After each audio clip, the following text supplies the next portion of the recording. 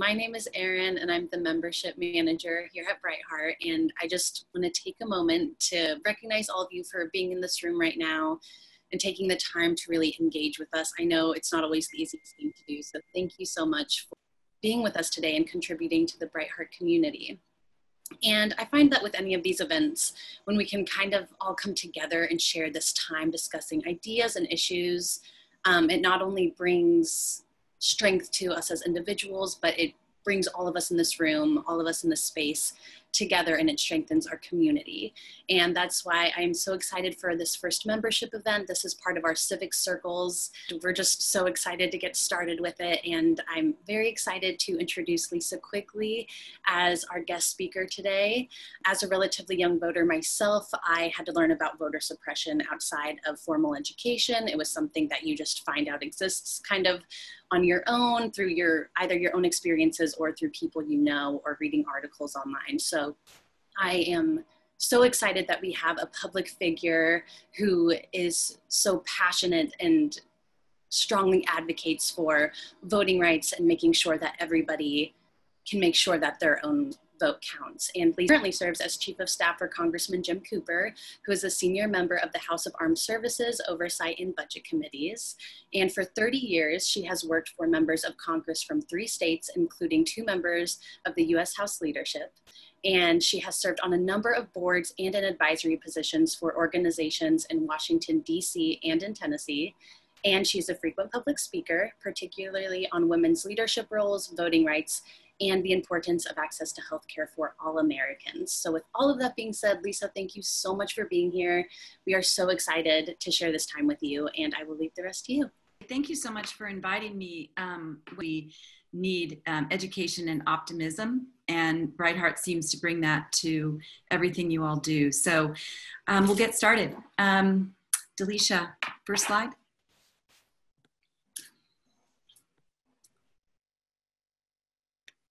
After the 2014 election, we knew we had a crisis. Tennessee is 50th in voter participation in the United States, ahead of Texas. Next slide. So the question was, well, is this a one-off? But it turns out no, because in the next election, we were 48th in participation. In 2018, we were 44th. That's better, but we used to be in the 30s. Next slide.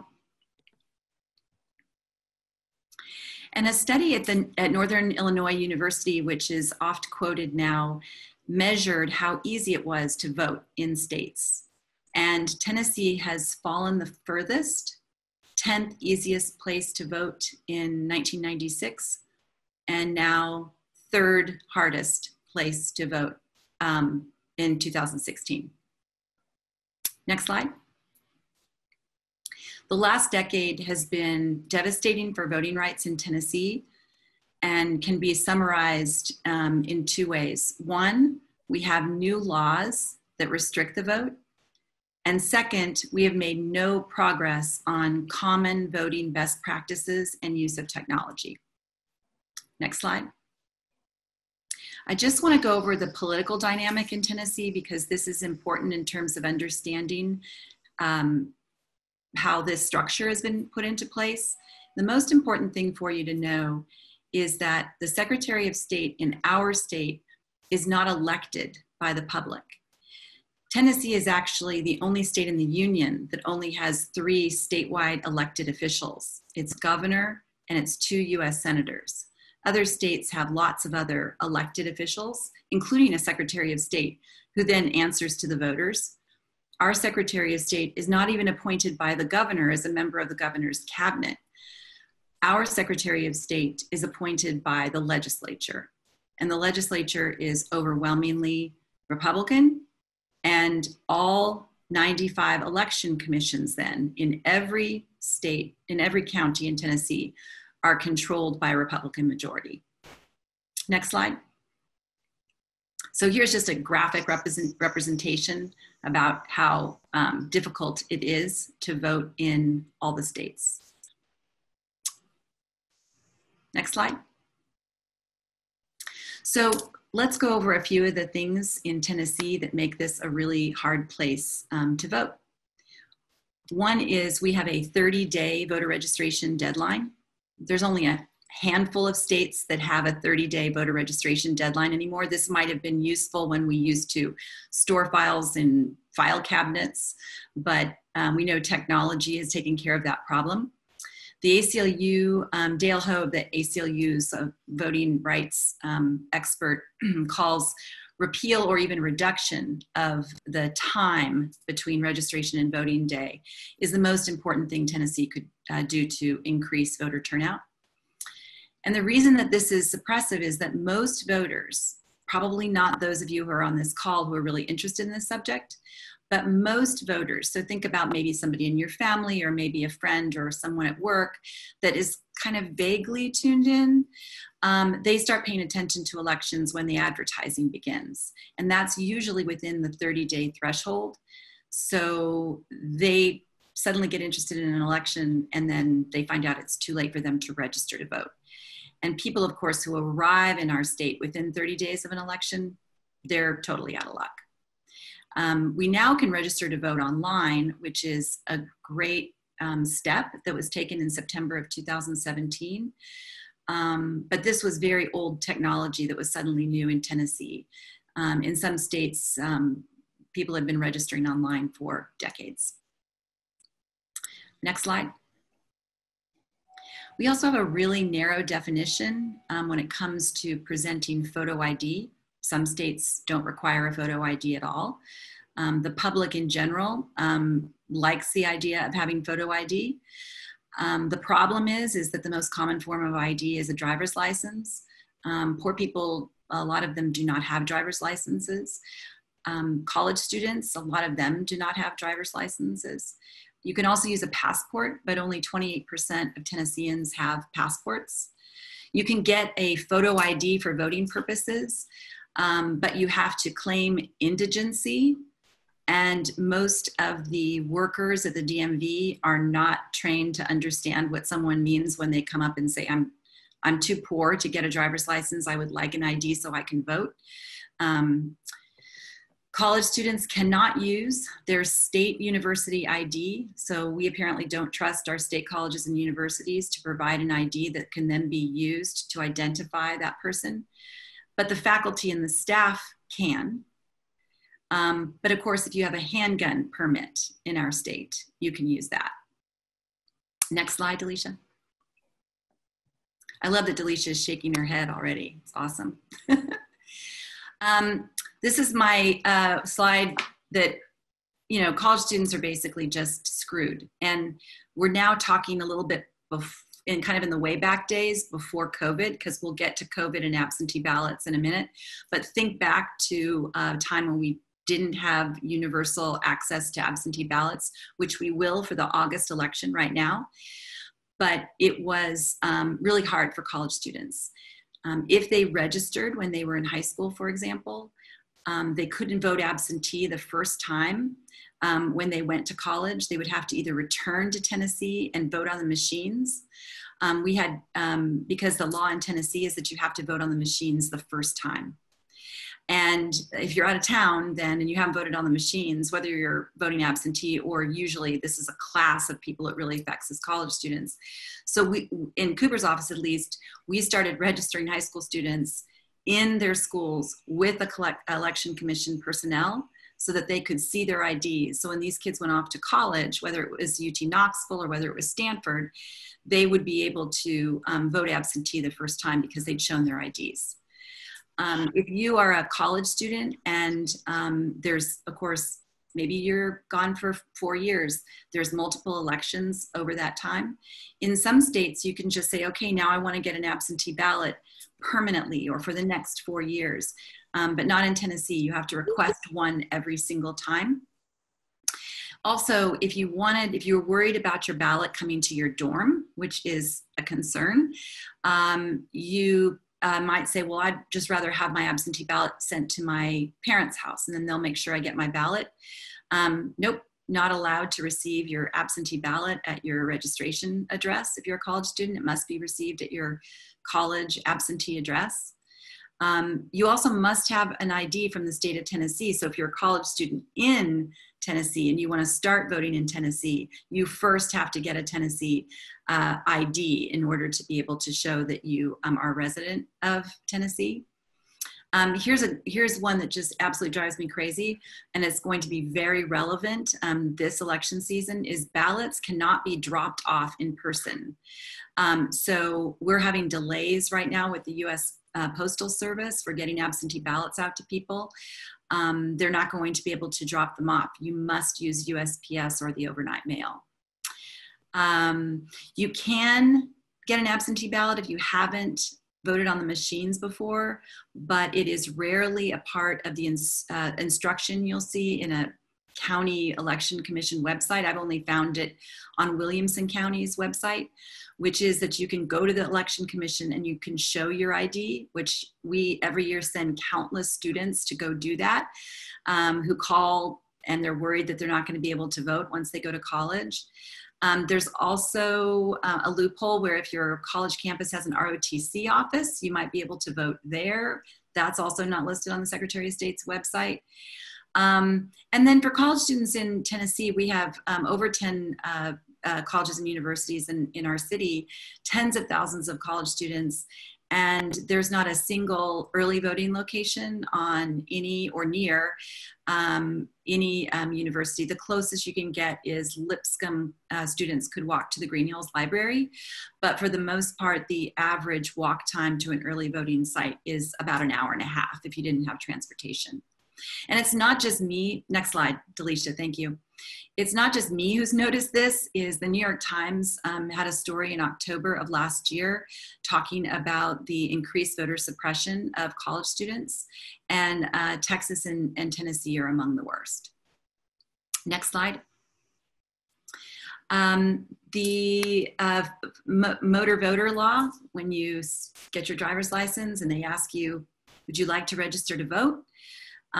If you mark yes, then you might think that that information that you've just given the DMV has been electronically transferred to the Secretary of State so that you can do one-stop shopping. Great, I'm registered to vote. No, if you mark that you want to register to vote, they will send you a paper application several weeks later in the mail that you can fill out and send in, which is silly because the state already has all the information they would need. And there's no transfer of information of 16-year-olds when they turn 18, for example. You know when 16-year-olds are going to turn 18, they could automatically be registered, and they are in many states, but not ours. Next slide. So prior to COVID, we had no excuse. We had no excuse absentee ballot law.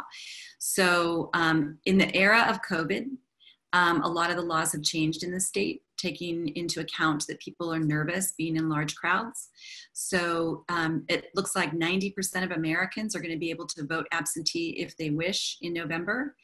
And so far there's 5 states that still don't know, including Tennessee.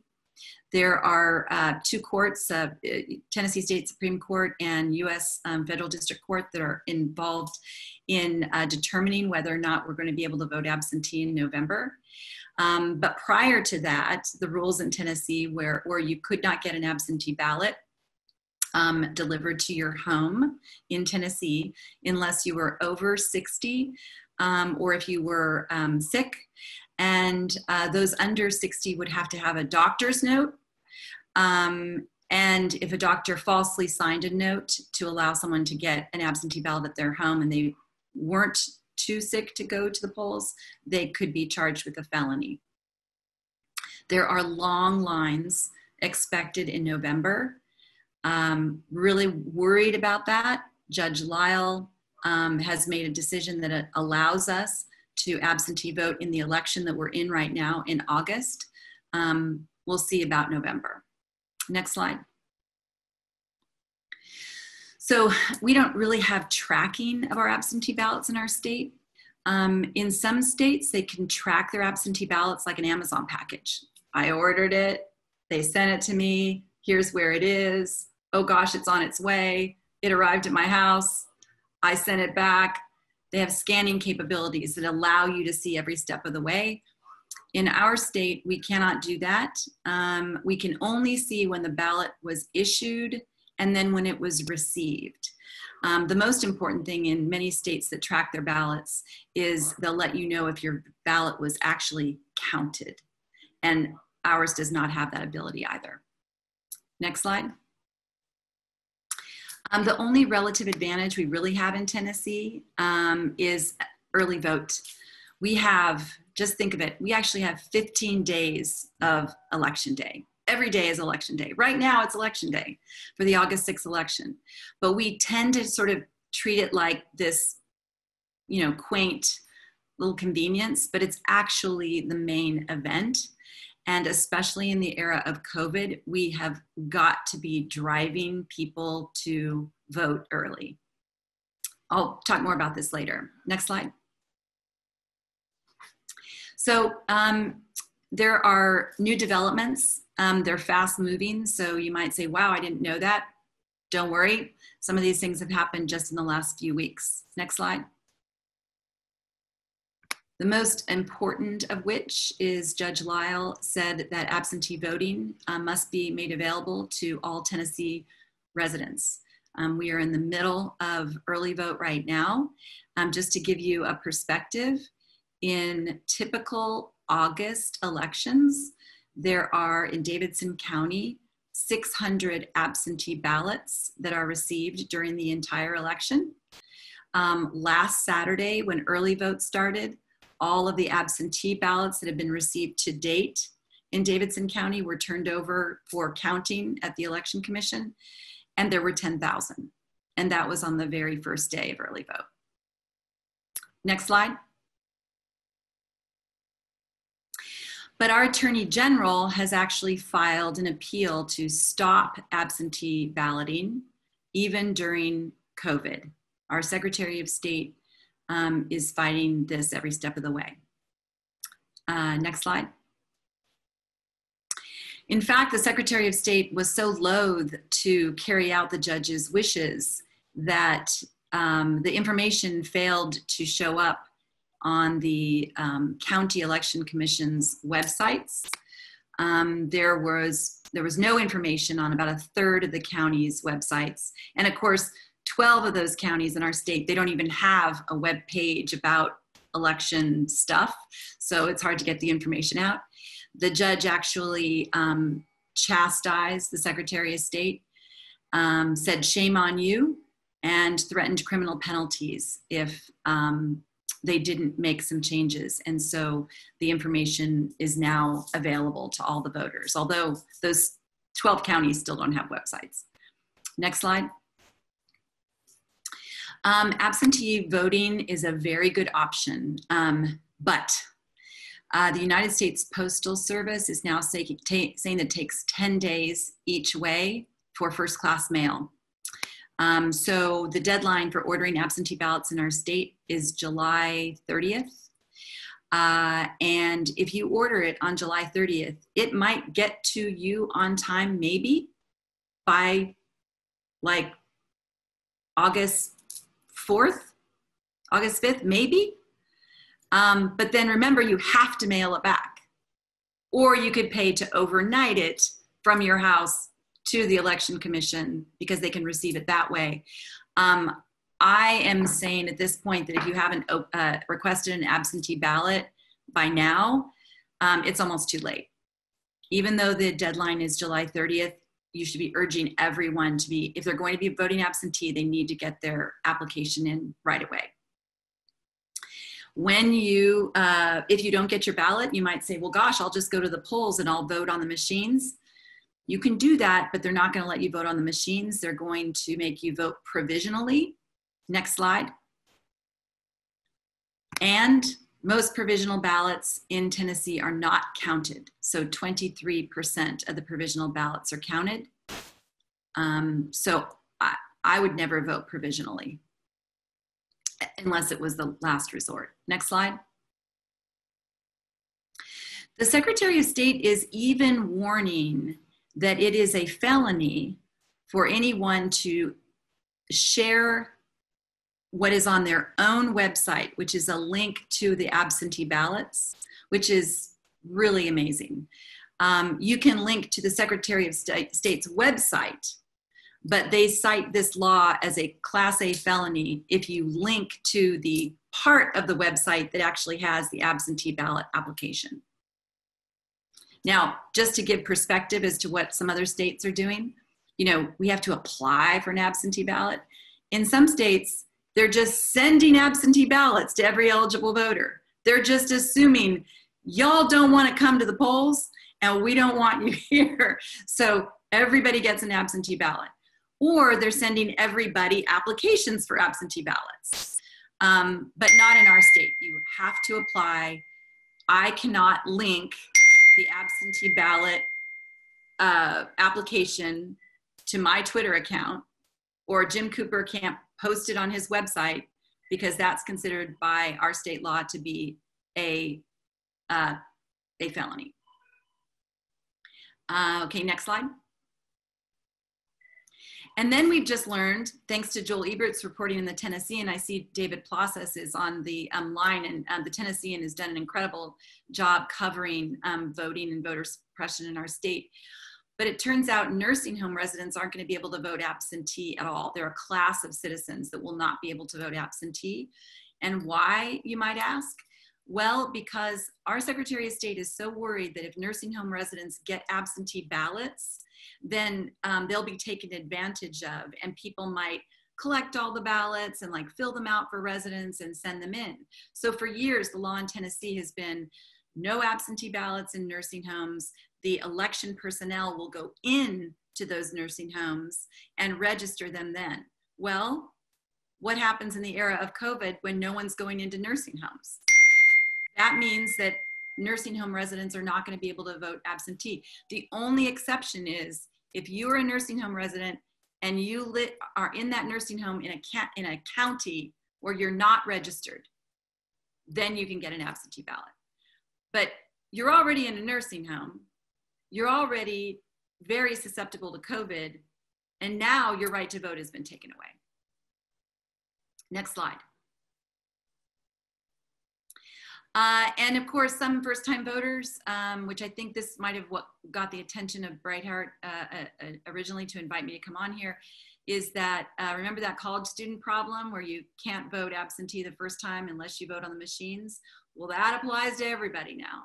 So if you are a person who is voting for the first time in Tennessee, if you just moved to Tennessee, or if you just moved to your Tennessee county, from one county to another county, or if you're a naturalized citizen, and this will be your first time to vote, you can ask for an absentee ballot, but you won't get one because you haven't voted on the machines the first time. So you have to, next slide, you have to, yeah, next slide, this was a story about that.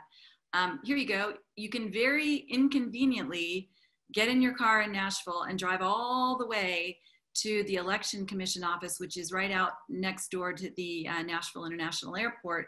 And you can walk in and show your ID, and then they'll let you get an absentee ballot. Next slide.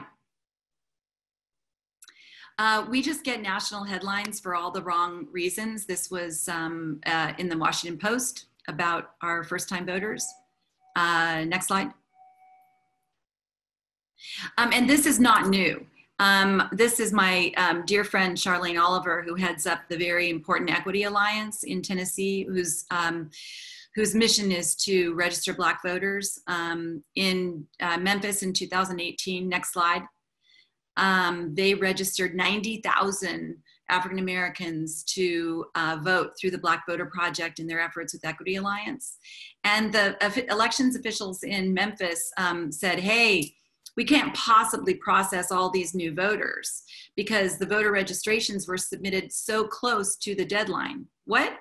They were within the deadline, but oh, it was so close, there were so many, we're not going to be able to process them.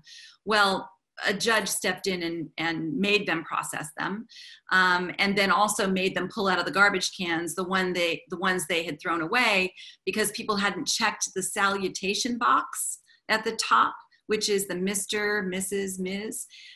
In Shelby County, that was considered an incomplete voter application, which is, of course, not required by state law, but it's on the application. They hadn't filled it out. Who fills that out? Next slide. So in retaliation for what the Equity Alliance was able to do with the support of the Black Voter Project, the legislature passed a bill to punish voter registration groups. If you had too many incomplete registrations, like not checking the salutation box, that you could be charged with criminal penalties and fines. A federal judge, Aleta Trauger, stepped in. There was a hearing scheduled for this next January, conveniently getting past the 2020 election. And the legislature, right before they adjourned because of COVID in March, they repealed the law. They realized it was a loser. Next slide. So these are just some headlines about voter suppression, efforts to criminalize voting around the state. Some of these things are, our local media, some are national. Next slide. As I mentioned, there's 2 court cases pending now. We'll see what happens for November. Next slide. There was a disaster in Georgia. You may have seen Fulton County. Atlanta was the center of the problems. It's the county with the largest population of Black voters. The lines were 7 hours long. Next slide. More lines in Georgia, called a catastrophe, particularly in minority areas. Next slide. The devil went down to Georgia, but he moonlights in Tennessee for sure. And this is what we can expect in our elections. Next slide. If you're still not convinced, there is a plan in place and it's very well funded by the GOP for November. Next slide. They're investing $20 million to hire 50,000 people to stand and serve as poll watchers at the polls. And I can tell you, because I've worked as a voter protection worker every election, is we get calls on election day from people who have, for example, worn the hijab into their voting location, or their last name is Garcia, and they are challenged at their polling place. As somebody who definitely doesn't live here and clearly is trying to vote when they shouldn't be. And this is exactly what this is. This is hiring people to go and intimidate voters that they don't think should be voting at that particular precinct or that part of town. Next slide. I just thought this one was kind of funny. Jose Andres is showing up with food and drinks at election locations. This is kind of how bad and dire the situation could be. Next slide. And it's not just progressives that are saying this. This is just from last week's Washington Post. The conservative Washington Post columnist George Will quoted a scholar at the conservative Hoover Institution who said, next slide, the hard truth is that there has been a rising tide of voter suppression in recent US elections. These actions have the appearance of enforcing abstract principles of electoral integrity, but the clear effect and apparent intent of disproportionately disenfranchising racial minorities. Next slide. So what gives me hope? Next slide. Those long lines in Georgia, 3 times as many people turned out, even standing in line for 7 hours. Next slide. And I believe that Tennesseans, if they have the right information, they are going to vote no matter what. I feel that energy right now in our state. Next slide. What we can do, we can vote early. Remember that relative advantage, 14 days of early vote over a 3-week period. We should vote right now. Next slide. And just to give you some perspective, the biggest vote we ever had in Davidson County was in 2008 when Barack Obama was on the ballot. 72% of the total vote was cast during early vote, which had never been the case before, hasn't been the case since. This was a record. This is what we need to be doing for 2020. And there's a campaign that is going to be rolled out over the next several weeks to try to get to 80% or higher in the November election. Next slide. And Brightheart is already interested in being a part of this and promoting this effort to get people to the polls early. Next slide. And you can vote for legislators who vote to make it easier for citizens to vote. That's, you know, could be a criteria of yours. There are not that many on the Republican side. I can say that the Democratic legislators are united in our state to try to fix these things, and they're really outnumbered. And you can support organizations that are dedicated to advancing our voting rights and our democracy, like Brightheart, like the Equity Alliance, like the ACLU of Tennessee, and others, but those are principally ones that are extremely involved and effective in this effort. Next slide. And finally, the other thing that gives me hope is, you know, we did at one point elect this man to office, and we have to do everything we can to make sure our vote counts. So that's the end of the slides. I think I went a few minutes over too. Sorry about that, Chase. That's okay. Thank you so much, Lisa. As all of you who have perhaps not heard Lisa speak before or read some of her pieces, she's our state's leading expert on this topic, and we're so delighted to have the opportunity to have you here with us to explore this threat to our democracy that voter suppression clearly represents.